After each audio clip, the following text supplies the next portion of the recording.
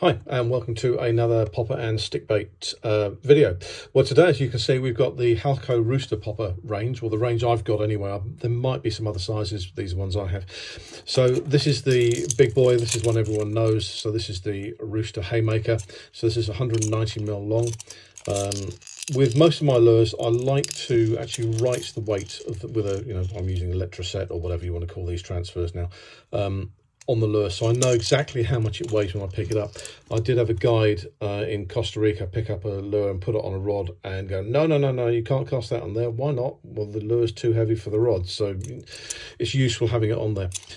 So 300-pound, I've forgotten the name of these rings yet again. It will come to me in a minute. Decoy rings. 300-pound decoy rings. There's a 9.0 Lone Diablo inline single, barbless. Well, the barb is crushed, as you can see on the tail. Its belly hook is a Gamakatsu GT recorder. I believe that's a 5.0. Treble hooks are really, all hooks, to be honest, are really difficult to say you need this size for that lure and that size for that. Every hook is different. One of the, just to briefly go off, BKK let you print out an exact one-to-one scale of their Lone Diablo, so you can literally put the hook on there and go, oh, actually no, I need a bigger one or a smaller one, and it's really useful. I do like BKK. The problem is getting hold of them in the UK is a bit difficult. So the next one down is the 160. I had one of these in Costa Rica, cast out, hooked a fish, and immediately a mackerel came along and tried to take it out of the rooster fish's mouth and cut the line, and I lost the popper, so wasn't too happy with that. But anyway, so 7.0 BKK Lone Diablo. These are 200-pound rings. I believe that is an owner treble. The good thing about the Halco Roosta Poppers, because of the shape of the cup, they're quite easy to work from the point of view that you only have that little bit digging in the water and the rest obviously creating the splash, so that they're not too hard on the arms to use.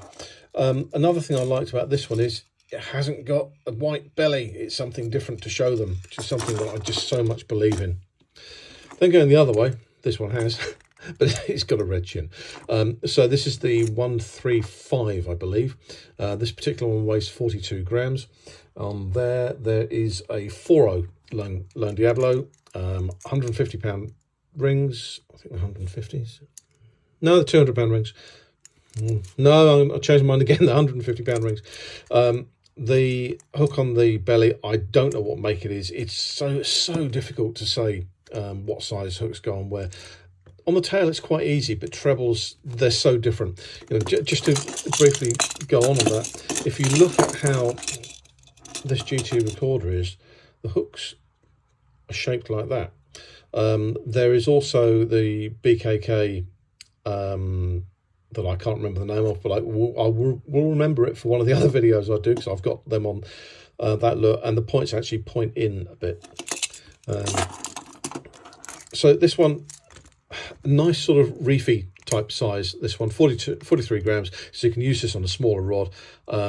Super easy to cast, super easy to work, nice big splash out of that. And then going on to the baby of the bunch, so this one's 105, I believe, only weighs 30 grams. I haven't bothered putting trebles on it. I haven't found I've needed to. A yellow belly, so yet again a different color to show them. I found this works quite well. Doesn't need a treble to hold it in, and to be honest, if I was using the rod I would use for this, which is my lightest rod, if it's too choppy, I wouldn't be using that rod. I'd be using a heavy rod. So there we go. So there's lots and lots of different colors. They're available pretty much worldwide, which is great. They are a genuinely good lure. They interestingly aren't wired through. I emailed Halco about this and said, look, are these wired through? No. I said, well, why not? Surely a GT is just going to rip it to pieces. And they said they've never had a fish destroy one of these lures. That's a challenge, obviously. But yeah, they've got that much confidence in them. And as a result, so I have. So if you've enjoyed this video, please don't hesitate to give me a thumbs up. Please do ask any questions below and I'll do my best to answer them. And subscribe to the channel. Many thanks now. Bye-bye.